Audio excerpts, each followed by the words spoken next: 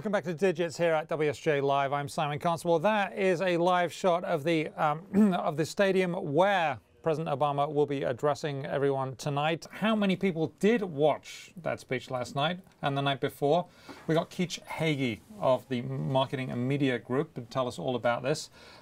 The opening night, 26.2 million, right? Right, that's right. That's the preliminary figure that Nielsen released yesterday for the total audience, which very surprisingly was more than 4 years ago, the cumulative figure from 4 years ago, and it was more than the Republicans' opening night last week. And the mix of who got the audience was somewhat different, wasn't it? Fox absolutely dominated, our sister corporation here within News Corporation. They absolutely dominated the Republican convention, didn't do so well on this one. The polarization is really striking. Fox owns the Republicans.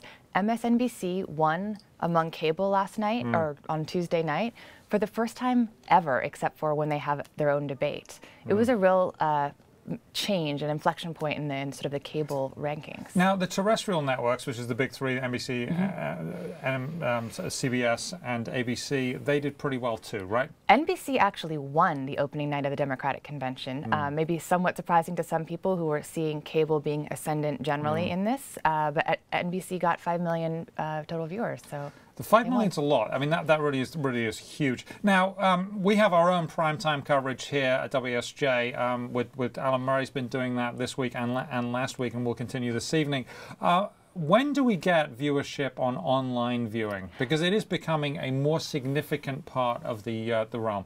I have been harassing all the networks about this very thing, and they say, basically, we can't tell you yet. So I'm dying to get my hands on this data, to be honest. Maybe they can't tell us because they're a bit scared. Who knows? I mean, I'm just throwing that out there. It's possible. I mean, this is pretty robust. So this is interesting because we keep hearing that, TV audiences are declining, and yet these audiences were absolutely enormous. 26.2 million watched the opening night of the Democratic Convention. That was Michelle Obama. Now, she's a draw in her own right, but this is a political event. And a lot of people are kind of turned off by politics, aren't they?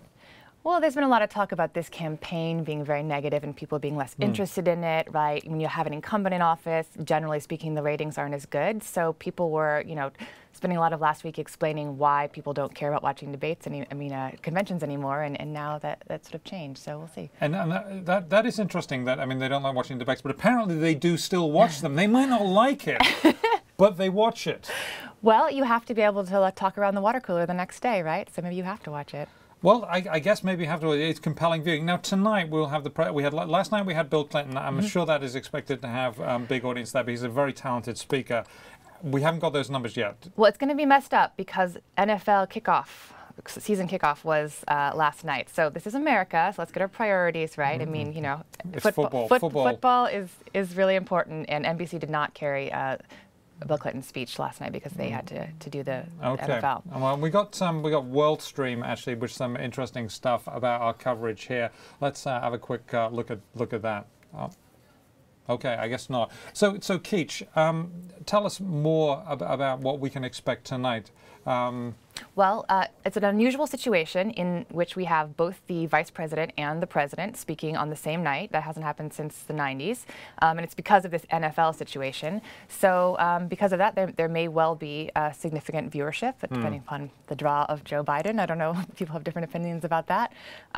So I'm expecting big numbers. We'll see. Okay, we shall see. Always a pleasure. Thank you very much, Keach Hagey. You can read more on that on WSJ.com.